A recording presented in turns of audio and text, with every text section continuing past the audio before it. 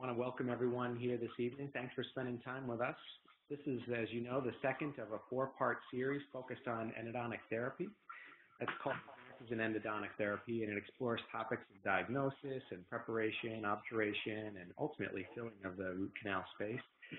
It's sponsored by Cure Endodontics and offered for those of you who are Next DDS users, and thanks for joining that community. If you're not a part, please take the time to do so now and mention it to a friend too. We've got a host of great resources to support you while you're going through your training.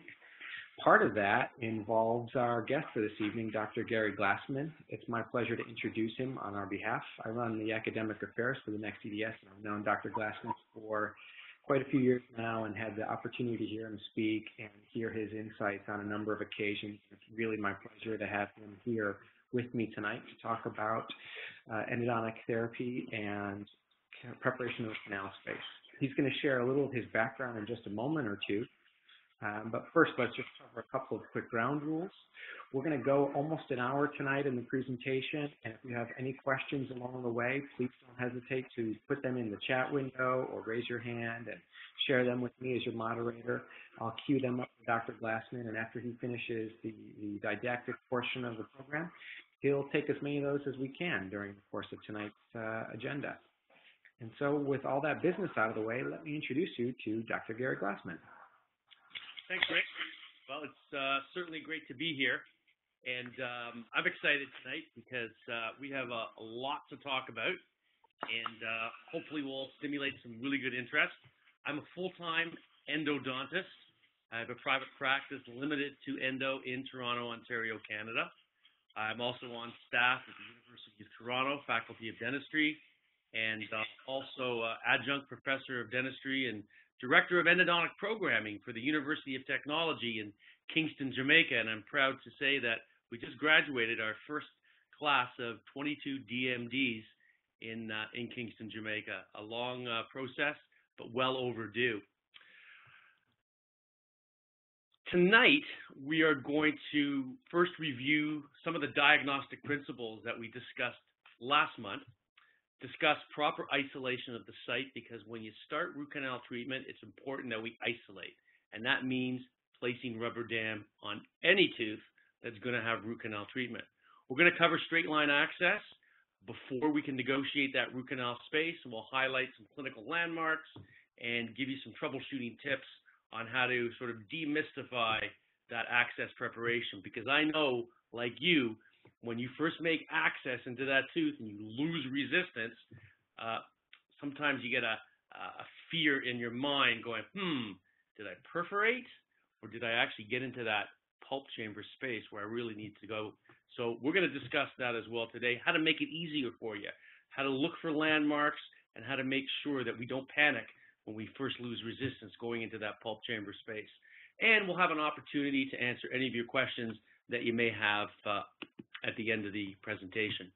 So reviewing webinar number 1, it's important that we understand that the primary objective of dentistry is, number 1, to prevent oral disease and to retain the natural dentition wherever we possibly can. And of course, the primary goal of endodontics is to eliminate and or to prevent apical periodontitis while maintaining as much natural tooth structure as we possibly can. We are in an era of minimally invasive dentistry, and we take that one step further into endodontics because we want to maintain the structural integrity of the tooth in order that we can satisfy that objective. Now, the success of endodontics is multifold. There's a lot of moving parts with respect to providing our patients with successful root canal treatment, and we're going to discuss that as well and review that a little bit later. But the objective, number 1, is to find all the root canals, get to the apical termini, remove the smear layer, that inorganic, organic layer that's created on the wall of the root canal during instrumentation, get rid of any microbial inoculation, obturate the root canal system in 3 dimensions, and then subsequently restore it back to function. So tonight, we're going to review access and the principles of root canal preparation. Now, if you remember last week or last month when we went through diagnosis, there's a simple mnemonic for engaging in a systematic diagnostic protocol, and that's SOAP, first of all, you have to interview the patient. Get as much information as you possibly can in order to understand their complaint and how they're feeling. Number two, do your clinical tests. And coming to a diagnosis, both a pulpal diagnosis and a periradicular diagnosis. Once we assess all that information and we have our diagnosis, then we can plan for treatment.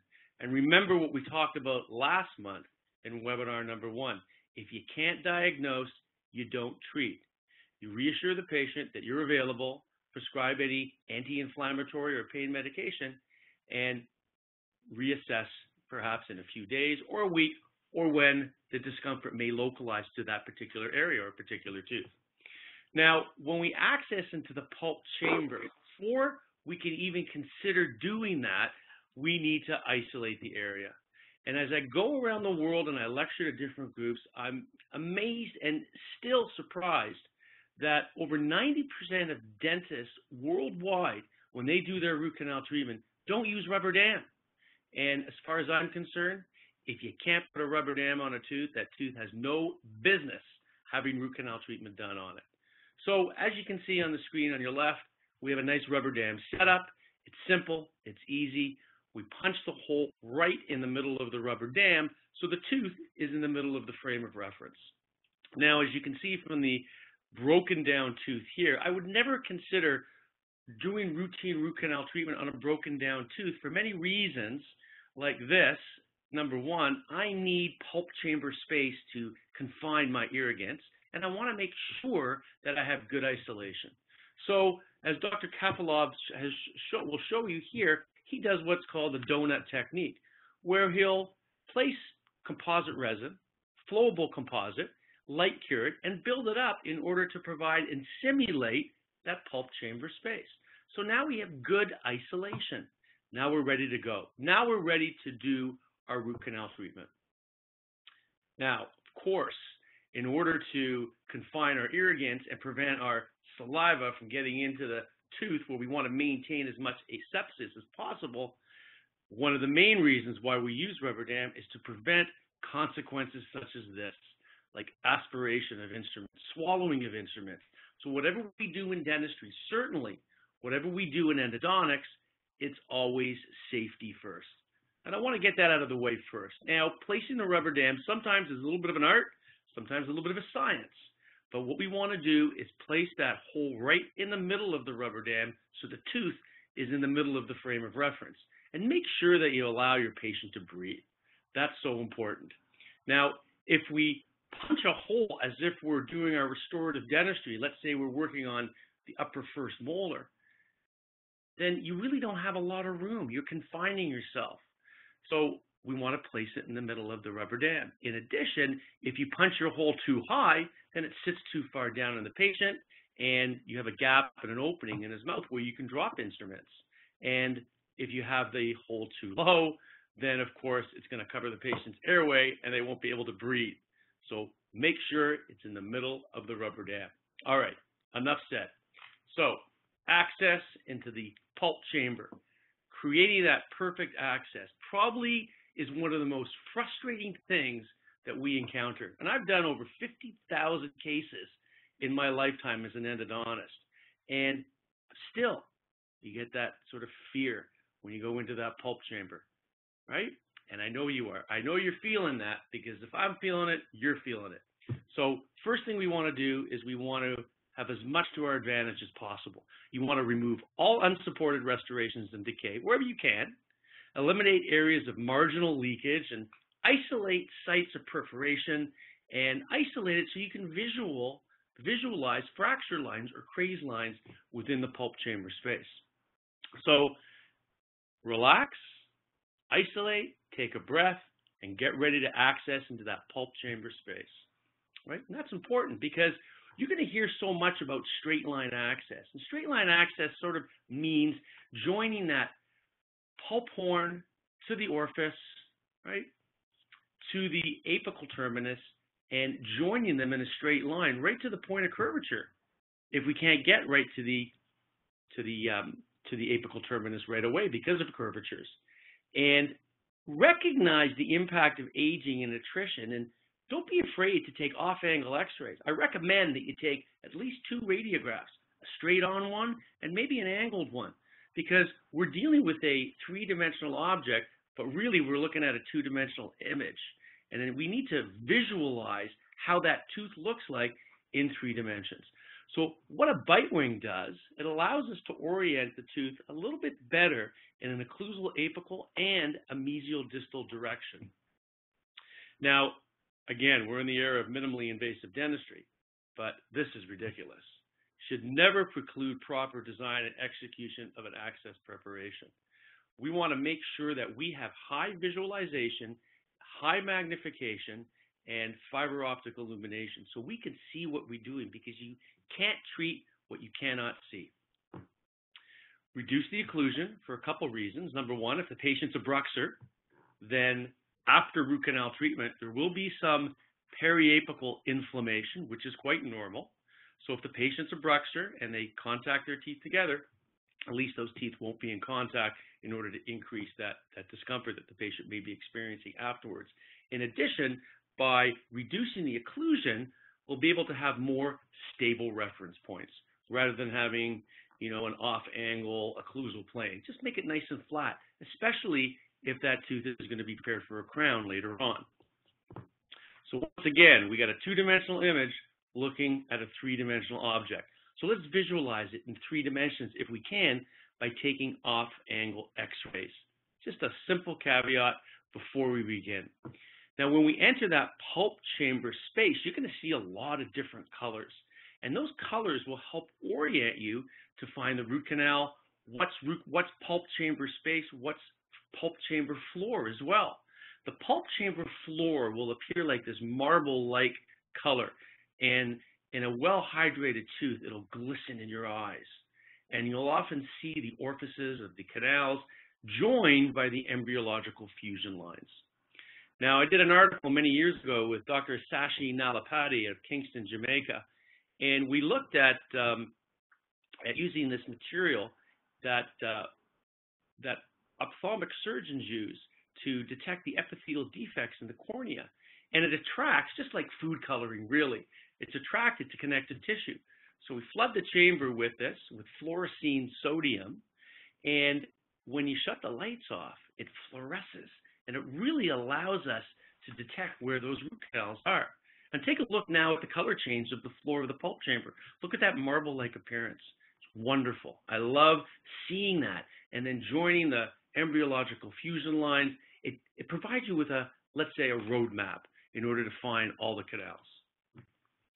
So the law of orifice location basically means that the orifices of the canals will be at the junction between the floor of the pulp chamber and the wall of your access preparation. That's where it exists. No further do we need to extend it out, because there's no root canal space that cross the external oblique ridge in a maxillary molar, let's say. So as you can see, you've got the nice color changes. You've got the yellow dentinal walls. You've got that marble-like appearance of the pulp chamber floor, and you can see the canals quite well. Now, my good friend Cliff Ruddle shows this beautiful, beautiful case. This is the ideal access. We call this a class 1 inlay preparation, where if you close one eye and look up or down the access, you can visualize all the canals. So when you place an instrument in that tooth, whether it's a stainless steel file or a nickel titanium file, the first place it makes contact is in the root canal wall, in the radicular dentin, not scraping along the wall of the access, because we don't want to increase or cause cyclic fatigue on the instrument before it actually enters the root canal. And as you can see, joining the cusp tip to the pulp horn, to the orifice, and to the point of curvature, you can get beautiful tactile control by managing even the most severe curvatures by removing the dentinal restrictions coronal to them. Now, the mechanical objectives with root canal preparation is to create this gradually tapering funnel where we have a series of decreasing diameters where the smallest diameter is at the apical terminus, removing all dentinal restrictions coronal to it so our instruments will passively approach that apical terminus. Now, we first need tools to use. And genius is nothing more than having the right tools. And my favorite burr is the 557 crosscut Fisher burr. I love this burr. It's great for getting through metal. It's great for getting through composites. It's great for getting through amalgam restorations, enamel and dentin alike. Now, one of the problems I've often encountered is when I'm going through zirconia crowns and I have the conventional diamond and I'm making access in order to get to the dentin. And everyone has this problem. What do you get? You get sparks, right? No one likes sparks coming out of a patient's mouth. The Zircut burrs are proprietary made. I'm not sure, it's a big secret how they're manufactured, but I'll tell you, whether it's zirconia crowns or porcelain, it's like taking a hot knife through butter. No chatter, no sparks, and allows you to get through that ceramic crown with ease.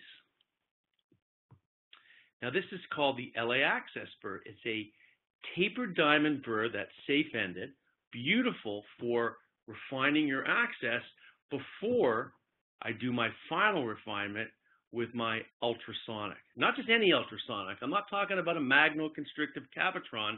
I'm talking about a piezoelectric ultrasonic with specially designed tips. I use it in pretty well every case. I use it to refine my access. I use it to uncover calcified canals.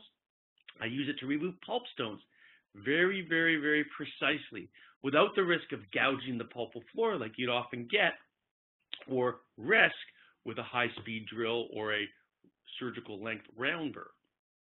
My favorite tip is the CT4 diamond coated tip by Kerr. It's about a 60-degree angle. It works beautifully. You can autoclave it. You can use it many times, and it has a beautiful diamond abrasive on it. Once again, I use it to section cores in addition to removing posts and all the other applications that I just mentioned. Now, this is a typical case that I would see in my office. Calcified case where the dentist decides, after several years of experience, not to tackle it, not to risk perforation, but to send it along. And when we treat cases like this, what I like to do is I like to shape the canals I can find first for a couple of reasons. Number one, I want to get some work done. I don't want to start looking for that MB2 canal for the first hour, and then after my hour and a half is up, I have to bring the patient back and I've got nothing done. So I want to get some work done. So if I have to bring the patient back for a second visit, then all I have to do is focus on the task at hand and find that MB2 canal. In addition, when you shape the canals you can find, it redefines the anatomy of the floor of the pulp chamber to allow you that opportunity to really have a roadmap built for you. And now you can sort of follow those embryological fusion lines, join the canals together, and look for that MB2 canal. And I use my ultrasonic, like I said, to find that MB2 canal pretty well routinely. You can see here that Dr. Castellucci has found his DB and its palatal canal, which is under the palatal cusp, and the MB canal. Now he's looking for that MB2 canal. We use these ultrasonic tips in a very, very, very light brushing motion. We have a little saying here: the lighter the touch, the faster the cut. If you push really hard with these ultrasonics, they're not going to be very efficient. In addition, they're more efficient when you cut with them dry.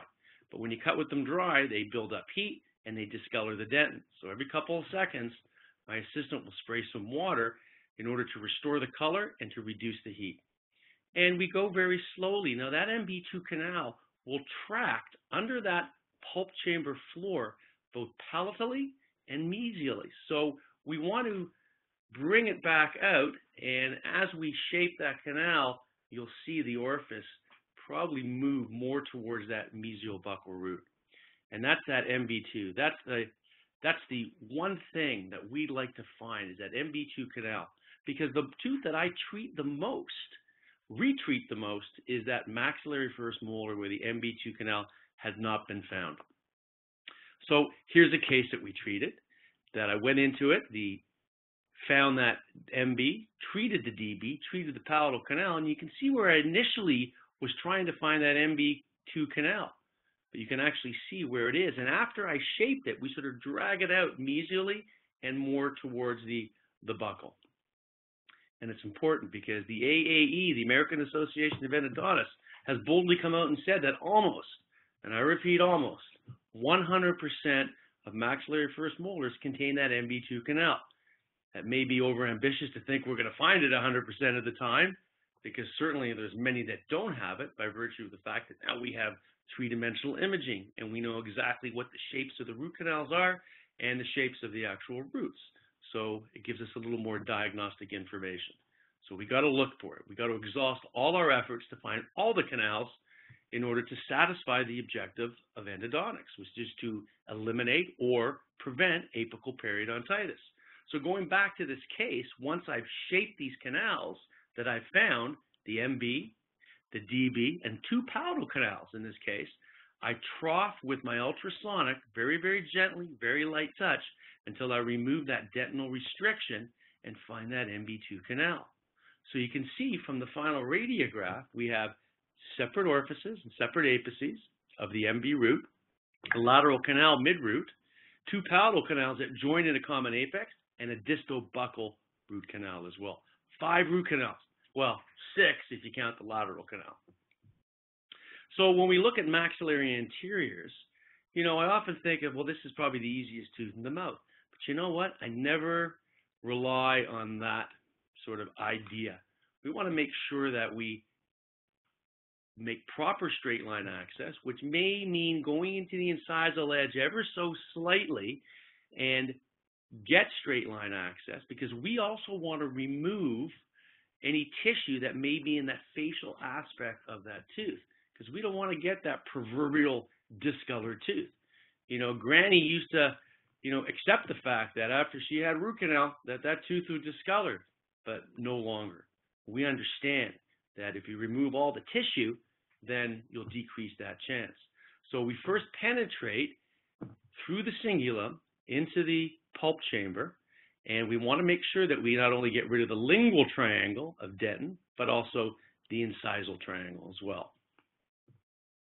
Just like you see in this photo. Of course, because of cosmetics and aesthetics, we do compromise our access somewhat, but ideally this would be the ideal access preparation in a maxillary anterior tooth.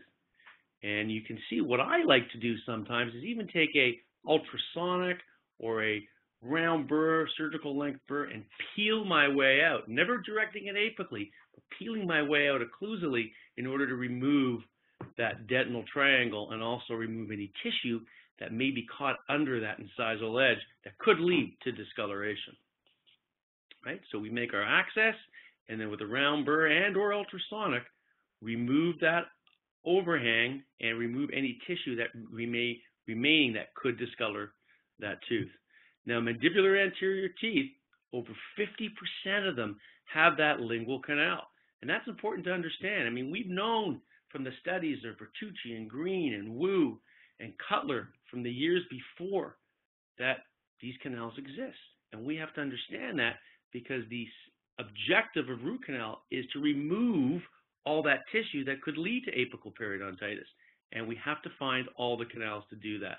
So again, go into the incisal edge ever so slightly, because if you don't, you're going to leave tissue that may discolor the tooth and you may not access that lingual canal.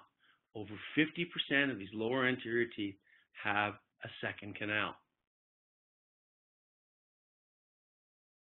Now, little tip. Here, this could represent a lower anterior, could represent a lower bicuspid that has 2 canals. It could represent that lower second molar where you only find that mesiobuccal canal, and the lingual canal, mesiolingual, branches off below the orifice. So my simple tenet is this: shape the canals you can find. The canal that we drop into first off, most of the time in these teeth, is the buccal canal. So shape it completely. Then direct a carbon steel file, or even a stiffer, maybe a number 15 hand file, and pre-curve it and direct it towards the lingual. If it drops in real easy, without resistance, then you're probably in the canal you just shaped, which is the buccal canal. But if we orient it towards the lingual and we get a little bit of a resistance and a little bit of a catch, then what we'll do is we'll just sort of peck our way out and remove that lingual area of dentin that's preventing us from falling into it easily. And we continue that until we get good straight line access. And we don't place a nickel titanium file in that tooth until we own that canal from orifice to apex and create what we call a glide path, which we'll start discussing very, very shortly. Right? So just a little trick and a little tidbit on how to access those lingual canals. Maxillary premolars, most of them have, first premolars have 2 root canals, some 1. 7% of them may have a 3rd canal as well. So expect the unexpected. If you find 1 canal, look for 2. If you find 2, look for 3. Right? Sometimes there can be 4 and even 5. That's the wonderful thing about the human anatomy. Always expect the unexpected. Make your access directly into the pulp chamber and then peel your way out. Mandibular premolars, 25% of them may contain a lingual canal. Again, shape the canal you can find. First off, which is the buccal canal, and then direct your file, orient it towards the lingual so you get a catch, and manage it in the way we just discussed. Lower premolar teeth. Often we see the case of the disappearing root canal, where all of a sudden you see the canal stop and it looks like it calcifies. But if the radiographic beam is coming from the buccal direction and we have a buccal and lingual root canal, because of the increased thickness of dentin, it appears as if there's no canal. But in actuality, that canal has bifurcated. So understand the anatomy, understand what it would look like on the radiograph preoperatively. Right? And beware of multiple canals. Crazy teeth, lower premolars. Sometimes there's 1, sometimes there's 2, sometimes there's 3. The human anatomy is so variable. Okay? In this particular case, we found 2 canals, 2 orifices. We shaped them. We obturated them. After, of course, we cleaned them. And you can see here, we've got a little tributary, a little branch, a little apical delta. And that's where a lot of the anatomy exists, is at the apical 1/3. And we rely on our irrigants and our mechanical delivery systems to deliver those irrigants right to the apical terminus safely, which will be the subject of webinar number 3. Maxillary molar teeth, okay?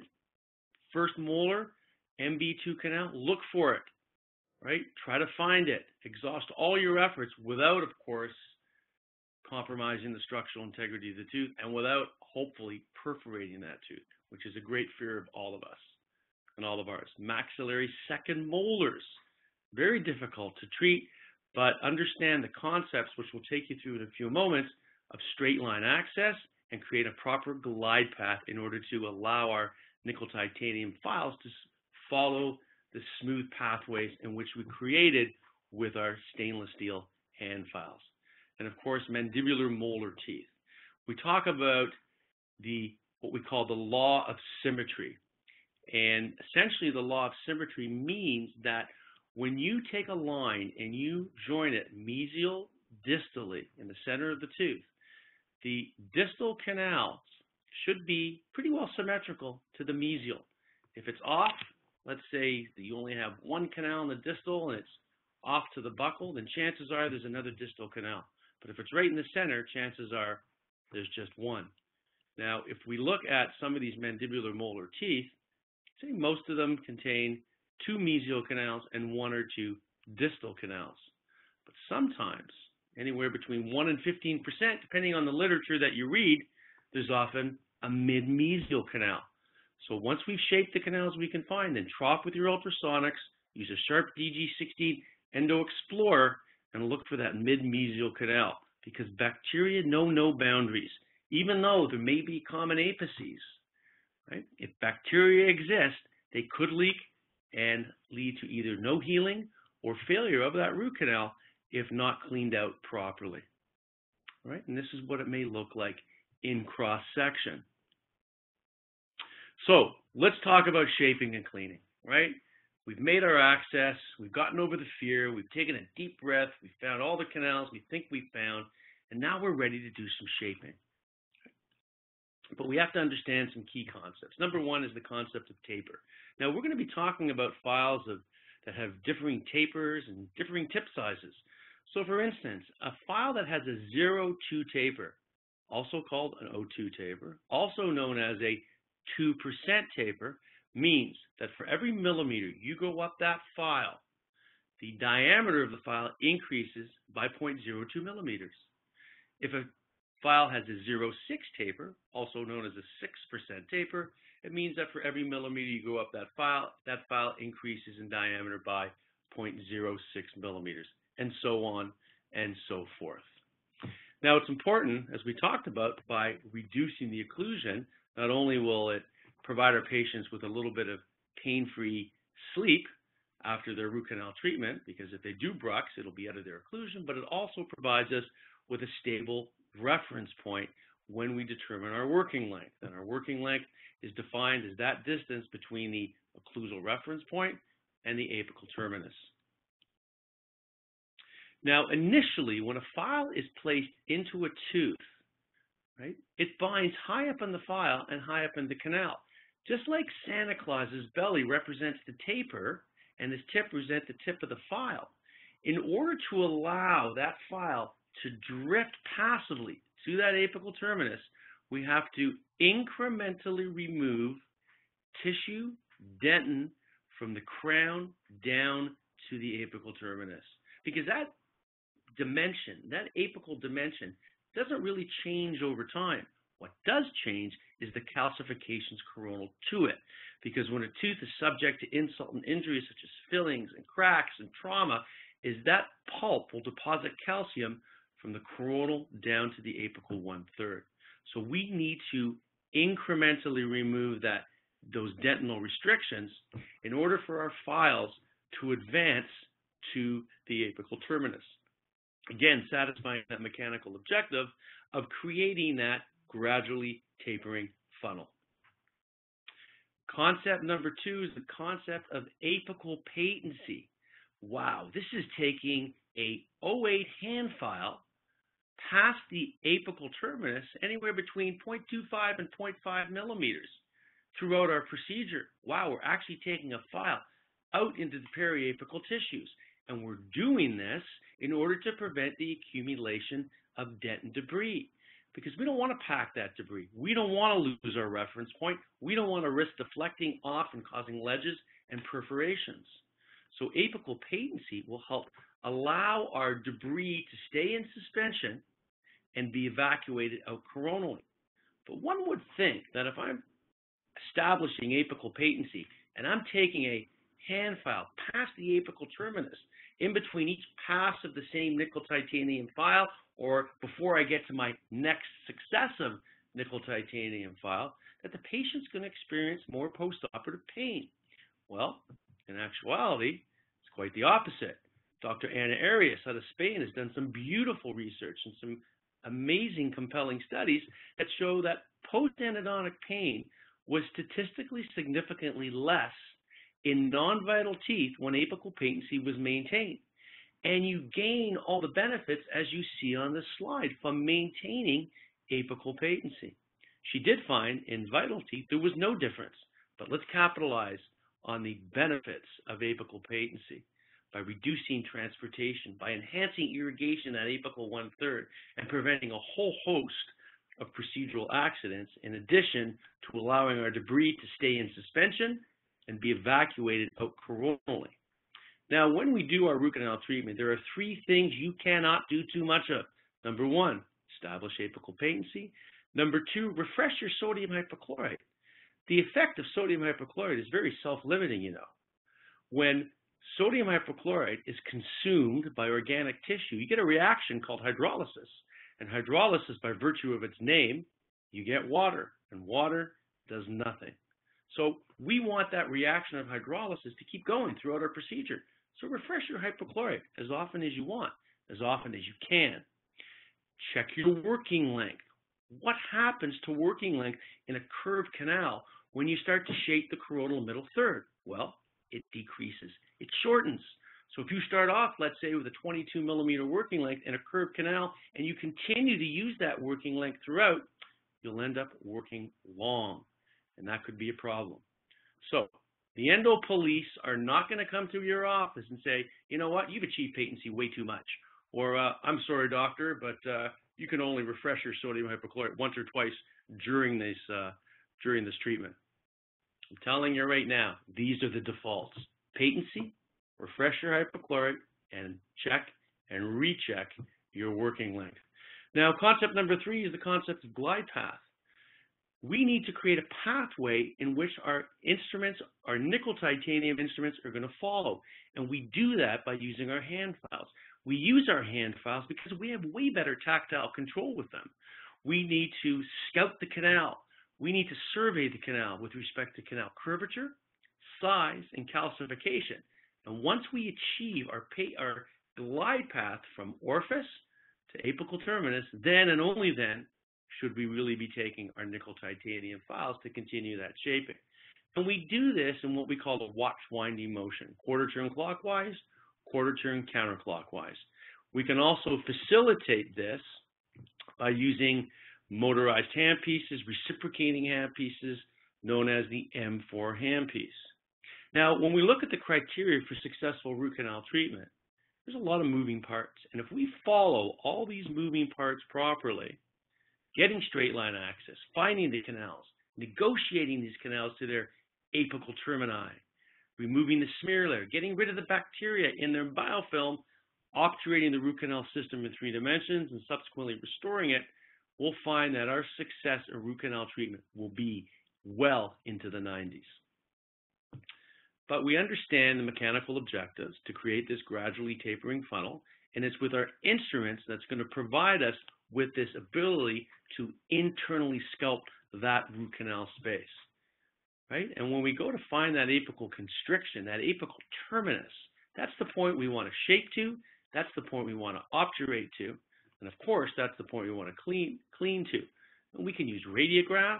I would trust my apex locator over my radiograph any day of the week. Tactile feel.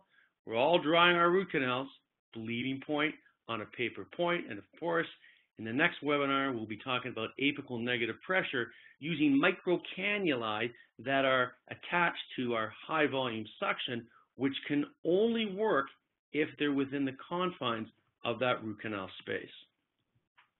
Remember the 3 things you can't do too much of. It's like beating a dead horse right now, but I'm going to tell you right now, when you're working on that case tomorrow and you block yourself out or you have lost your working length, you're going to think about what Glassman said and the endo police, right? Patency, refresh your sodium hypochlorite, and check and recheck your working length. Now, during instrumentation, I'm going to keep it as simple as possible. I don't want to start alternating between aqueous EDTA and sodium hypochlorite. I'm merely going to dip my files in a viscous chelator, like RC Prep or Slick Gel, which contains EDTA, which contains urea peroxide, which emulsifies the dental pulp, and I'm going to instrument through a bath of fresh sodium hypochlorite. It's my final irrigation protocol that we're going to discuss in webinar 3. It's going to make all the difference. That's what's going to help us remove the smear layer, get rid of the biofilm, and do a thorough cleansing of that root canal space once we've finished our shaping completely. So when we shape our canals, we do it in a very, very passive manner. We never force instruments, whether they're stainless steel or whether they're nickel titanium, because if you do, you could end up with a procedural accident. You could end up with a broken file, right? And that's the last thing you want to have happen in your practice. It can often be the most devastating thing if you've never separated an instrument before. And there's lots of nickel titanium files in the concept of fair balance. There's all kinds of ground files. There's heat-treated ground files. I've used the twisted files over the years, and now my favorite file is TF Adaptive. But the color coding system is pretty intuitive. It's based after a traffic signal, where green is the first instrument in sequence, yellow is the second, and red, of course, is the third. Green means go, yellow means continue or stop, and red means stop. Now let's talk about some terms first. We're all familiar with rotary. Most of us are familiar with reciprocation. Some of us are familiar with adaptive motion. And of course, nickel titanium files now are being heat treated. We're going to take you through those terms. But we have to understand when a file is rotating continuously in a curved canal, there are 2 stresses that are placed upon that file. One's called torsional stress and the other is called cyclic fatigue. You see, when a file is rotating around a curvature, if the tip of that file gets caught at its most apical point, the rest of that file coronal to it will keep rotating until it reaches a certain angular deflection, and that file will break. Ouch! Now, cyclic fatigue is like taking that wire coat hanger or that wire paper clip, right? That metal paper clip, and bending it. When a file is rotating around a curve, there are two forces. There are stretching forces on the outer aspect of the curve, compressive forces on the inner aspect of that curvature, and when the disparity becomes too great between the two, just like taking that wire coat hanger, just like taking that paper clip, the file will separate at that point. That's known as cyclic fatigue. These are two negative influences on files that are rotating continuously around a curvature. Now let's look at the metallurgy of nickel titanium files. They have what's called an elastic range. If you take a NiTi file and you bend it, and it bends back to its original shape, that's called shape memory, and that file is within the elastic range. As soon as that file undergoes permanent deformation, it enters the plastic range. And if you keep stressing that file while it's in the plastic range, eventually it'll hit the yield point, and that's when a file breaks. And for some of us, it can be the ultimate endodontic nightmare. How do you deal with this? Well, you manage it properly and you prevent it. And that's what we're going to show you and talk to you about tonight. Because when you look at nickel titanium performance, it depends on three things: the design of the file, the metallurgy, or how it's manufactured, and how we use it. And the way we use files is called kinematics. That's the branch of mechanics concerned with the motion of objects. And we're all familiar with the different motions that exist: rotary, reciprocation, and now adaptive motion, which is a hybrid between rotary and reciprocation. So a file just rotates in the canal, very simply, right? We all know how that works. And certainly the Elements motor, which we'll discuss and which has a lot of different presets, K3, TF, you can increase or decrease the speed at which it rotates. And if you look at that one area that says torque limit, you can increase or decrease the sensitivity at which that file, when it encounters torque, will undergo a safety mechanism called auto reverse. Basically, what auto reverse is, when that file is rotating and all of a sudden it encounters torque, it encounters resistance in that canal, and you can set it to be real sensitive or not so sensitive, it'll do 2 revolutions counterclockwise and sort of unscrew you from the canal. It's a safety mechanism built in to many of these rotary systems. Not to be confused with reciprocation, where the file will engage and disengage, engage and disengage. The main difference between auto reverse and reciprocation with respect to apical advancement is that with auto reverse, that file will unscrew from the canal. With reciprocation, you can still advance apically when a file is engaging and disengaging. So when we look at pure rotary systems, there's advantages and disadvantages. The main advantages with pure rotary systems that rotate 360 degrees is that it channels the debris out coronally rather than pushing it apically. But as we saw, the main disadvantages are number 1, torsional stress, and number 2, cyclic fatigue. All right, it's important to understand that. These are the disadvantages. Now, pure reciprocation systems, we know which systems those involve. The main advantage is that the file engages and disengages. Engages and disengages as we work our way down to the working length. What does this mean practically? It means an increased resistance to cyclic fatigue. Clinically, less chance for file breakage. Right? We know this through the science. When we look at the cyclic fatigue analysis of files that are either rotating or reciprocating, the reciprocating movement resulted in a significantly longer cyclic fatigue life. But the main disadvantage with many reciprocating systems is that it pushes debris apically and possibly past the apex. And if it pushes it past the apex, it may lead to delayed or maybe non-healing in that area. Right? We know this through the science as well. Berkelane had a beautiful study that showed reciprocating files produce significantly more debris compared with rotary files. Dr. David Jaramillo, very good friend of mine, looked at TF adaptive, manual step back, and wave 1. And they found that manual step back generated over 200% more debris, and wave 1, a reciprocating system, generated almost 60% more debris respectively.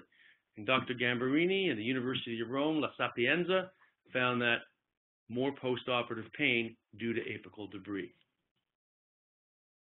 Well, let's look at adaptive motion. Wow, this is a whole new era that we're entering. Adaptive motion basically combines the advantages of rotary, the advantages of reciprocation, but minimizes the disadvantages of both. It's like the ABS braking system in your car or the automatic transmission. You don't have to think about it. As soon as that file, which is rotating, encounters torque at a certain predetermined torque limit, it starts to reciprocate on its own without doing anything. You see, there's a continuous feedback loop from file to motor and motor back to file, where the motion of the file will self-adjust to the intracanal torsional stresses when the motor is set at TF adaptive in the element's motor, right? So no load on the file, that file will rotate. It's actually what we term a interrupted rotation, where the file will go 600 degrees, 600 degrees, 600 degrees. It accelerates and coasts, accelerates and coasts. Wonderful. And why 600 degrees? Well, we all know that feeling of when that file pulls ourselves down into the canal. Well, we no longer have control over the file, but the file has control over us. So 600 degrees, that interrupted rotation, minimizes the pull down.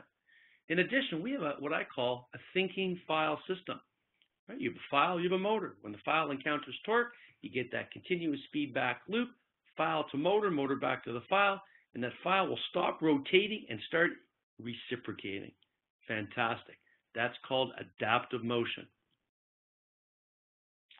As soon as the file engages at a certain torque limit, it reciprocates 370 degrees clockwise and anywhere between 0 and 50 degrees counterclockwise. That's called adaptive motion. It does it automatically. So essentially, it's rotary when you want it to evacuate the debris out coronally, and reciprocation when you need it in order to increase the resistance to cyclic fatigue. Once again, the advantages of rotary, the advantages of reciprocation, but minimizes the disadvantages of both in adaptive motion. Right? So just to summarize, what's good about it? Well, increased resistance to cyclic fatigue, safer file, less chance for breakage, more file control, and significantly less debris extruded past the apex, which means less postoperative discomfort and a happier patient, of course. So let's look at a technique that you could practically use with many nickel titanium systems. We want fair balance here. And we're going to talk about a ground file, and it could be really a pro taper, it could be a K3, it could be a K3XF, it could be an endosequence, variable taper technique, where we have files that have the same tip size, but are varied in their taper, right? For instance, the K3XF, the GPAC, has a 12, 10, 8, 6, 4 taper, all with a 25 tip size, right? So we're varying the taper, but keeping the tip size the same. In essence, when you do that, the objective is to decrease surface area of contact, not only on the file, but on the canal wall. This will result in a more efficient shaping and less stress on the instrument. So we're essentially controlling fluid engagement on the canal walls and on the file by changing the file taper, but keeping the tip size the same. So let's take a look. Here we've got a canal, let's say, that's being shaped by a file of greater taper. And then we follow that with a file of the same tip size, but a smaller taper. It'll pass through the preparation created and start cutting in a small area of contact. It's way more efficient and way safer for the file. Remember, we're using files of differing tapers, but here are the same tip size. And you can set this up in the Elements motor at K3, K3XF. You can adjust the RPMs. You can adjust the torque limit at which that file will engage and then have that auto reverse function, or you can use them in adaptive motion. You can use most files of most systems in TF adaptive mode. What you're going to get is a safer file. Now, we're going to shape our canal in a crown down manner. In other words, we're going to incrementally remove tissue, debris, bacteria, whatever's in that root canal space, incrementally from the crown down, coronal third, middle third, and then of course the apical third. Not only will it improve the distribution of the irrigants, but it's going to facilitate the removal of the canal contents before we even take a shaping nickel titanium file to the working length. Now we can take an 08 hand file and establish and maintain apical patency throughout to prevent the accumulation of dent and debris, but our shaping files we use in a crown down manner. Now, guidelines for use for any nickel titanium system: glide path, pressure, and time. Establish that glide path, that pathway for which our instruments are going to follow. Apply no more pressure than that which will break a sharp lead pencil, and limit the amount of time that you're in the canal with any one nickel titanium instrument. You're in, you're out. You wipe off the debris. Establish apical patency. Refresh your sodium hypochlorite. Go with the next file of smaller taper until you work your way passively, without too much pressure, down to the apical terminus. Now we're going to divide our root canal preparation into two: the canal taper and then apical preparation.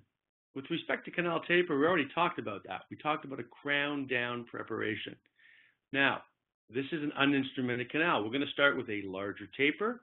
Going to go into the canal a couple millimeters, come out, wipe off the debris. We're going to follow that with a file of smaller taper, followed by a file of smaller taper than that, which will pass through the preparation created by the previous two, and finally get to our working length. Right? Files of differing taper with the same tip size engage in a small area of surface contact. Safer for the file, and certainly more efficient for shaping that root canal space. So we place the file incrementally into each canal. Start with the largest taper. When resistance is met, reduce the taper until the working length is achieved. Now sometimes you can take all the files in that sequence that you're using, whatever sequence you have or whatever file system you're using. Sometimes you may only have to use 3 instruments to establish our taper, and maybe just sometimes 1, depending on the size of the canal, the curvature, and of course the density of the dentin. Right? You may have softer dentin that may be easier to shape as opposed to sclerotic dentin, which may be quite difficult. Now, most endodontists will agree on apical preparation. Apical preparation means not just creating that preparation at the apical terminus, but a deep apical preparation in the apical 1/3 for many reasons based on the science. Canals instrumented to larger apical sizes allow for more irrigant to be placed closer to the apex, right? We no longer think of keeping that apical terminus as small as possible, but now we think about it keeping it as small as practical. We want to disrupt the biofilm. We want to get our irrigant to that working length, but we also want to do it safely and make it large enough to accommodate our irrigant delivery systems, which we'll talk about in the next webinar next month. Apical preparation at that apical 1/3. We enlarge it, we engage it, we get rid of that elliptical shape a little bit, and allow our irrigants to get down there a little bit better to get rid of the bacteria and, of course, the biofilm and the smear layer as well. So here's the K3XF.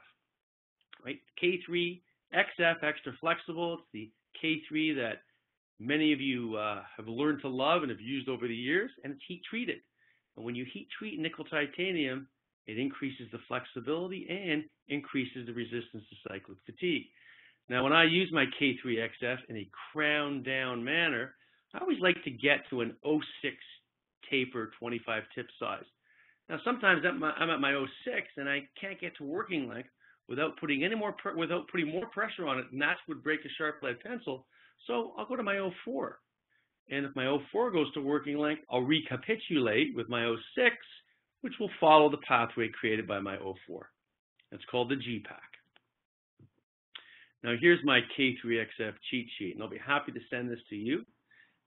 All you got to do is send me your email, and I'll send you the K3XF cheat sheet. First thing we need to do is create that glide path, 8, 10, 15. Some like to go to a 20. Now we want to create the taper of our preparation. Take our 12 taper, and you can apical patency in between, 10, 8, and get to our 6. If we get to our working length with a 6, then we can apically prepare, but if we have to push any harder than that so we'll break a sharp lead pencil, we'll go to our 04, and then we'll recapitulate with the 06, and then we can apically prepare with files that have a smaller taper but a larger tip size.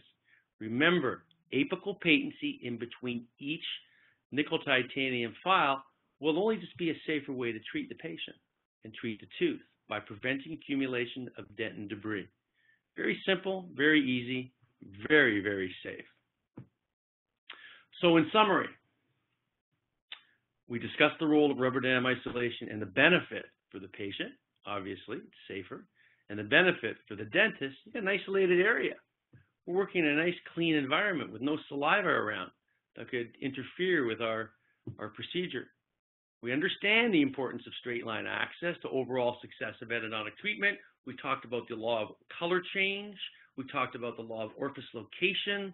We talked about the law of symmetry. Right? We want to make sure that we make good access. We remove all the debris in that root canal. Right? We also talked about the importance of glide path, that pathway for which our nickel titanium instruments are going to follow, and the importance of apical patency to prevent the accumulation of dent and debris. All right. Thanks so much, Dr. Glassman. Really nice job. We appreciate it. We have a couple questions from the audience right after you wet your whistle. If you don't mind, can we start just by explaining again the law of symmetry? I know we covered it very quickly in the presentation. If you could touch base on that, would be welcome. Sure. So mandibular molars mandibular first molars will abide by the law of symmetry. So if you have a mesiobuccal canal and a mesiolingual canal, and you take a line and you draw it through the center from the mesial to the distal canal should be symmetrical within the mesial canals. So let's say you've treated the mesiobuccal and the mesiolingual, and you draw that line, and you only find one distal canal, but it's way off to the mesial. Chances are there's going to be another distal canal. But if that one distal canal is centered between the two mesials, chances are there's only going to be one distal canal. Does that help? I'm sure it does. And what we can do also is share that. I know that you have a great visual that would be meaningful to help convey this idea a little bit as well. So we'll send that to our question as well. And she did say, yes, thank you. It did cover that. Another question. If the taper is changed as you shape and crown down, would this require a backfill with warm gutta percha after the master point is fit to fill the larger taper in the coronal area? Well, you can use really any technique. It's the shape of the canal won't dictate how we're going to obturate the system afterwards. It would be nice if we matched our last file with our master cone, and whether you decide to laterally condense, vertically condense the warm gutta percha and backfill with, let's say, a gun or any other backfill system is really up to you.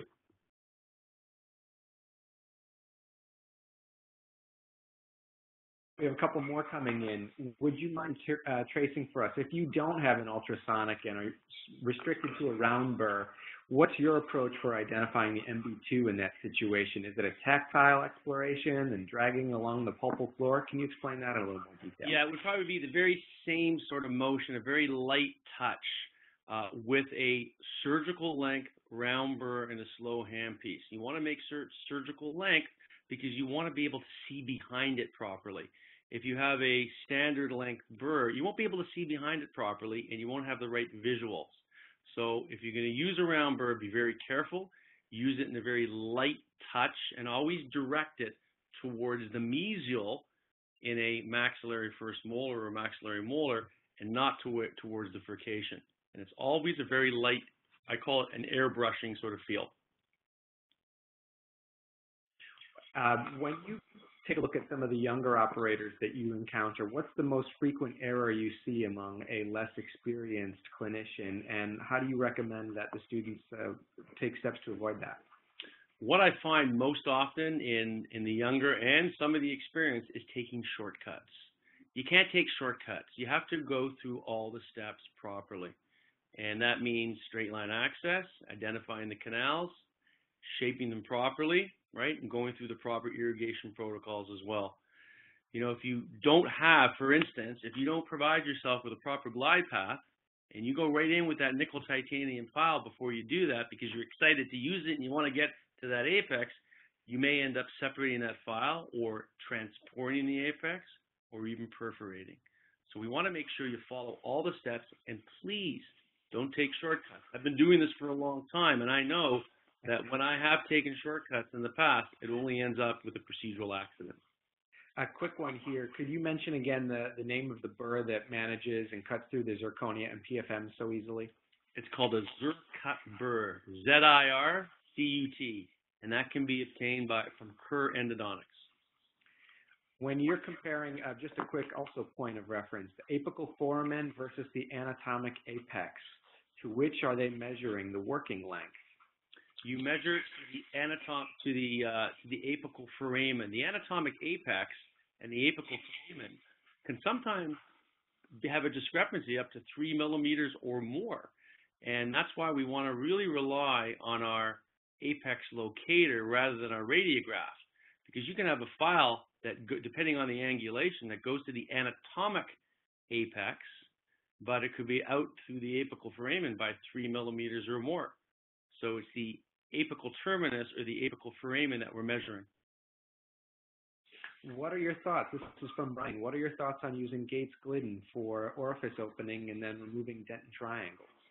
Not a bad idea, Brian. I mean, you can use them if you'd like, but it's really not necessary. I found that when I used to use Gates Glidden drills, I was removing way too much cervical dentin. But certainly you can use the small ones, like a 1 or maximum 2, in a drawing motion on the retrieval stroke away from the furcation side of the canal if you want to facilitate the removal of some restrictive dentin there. But be very careful with them, and only use them in a brushing motion on the way out rather than on the way in. And could you please briefly touch on apical patency one more time? Were you saying to extend your instrument beyond the apex briefly?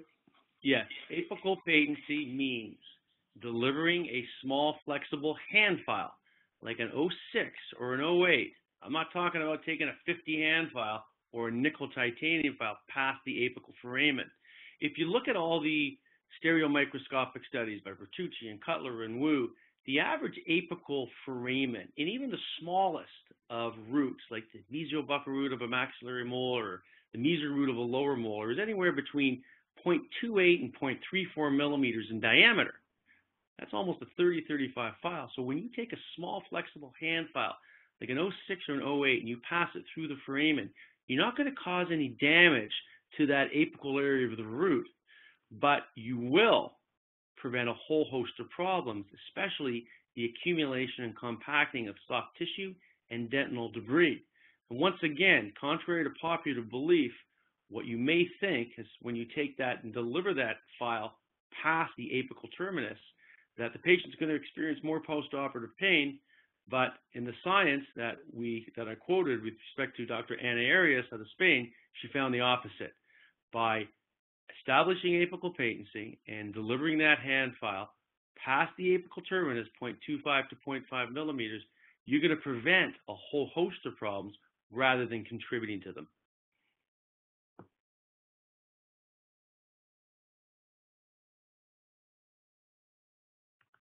Rich, I can't hear you. Sorry about that.